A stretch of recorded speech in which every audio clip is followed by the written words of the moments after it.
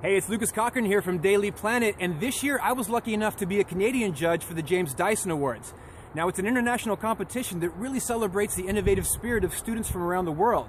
This year I am so proud to announce that a team from the University of Waterloo are the first Canadians to ever be shortlisted on an international level.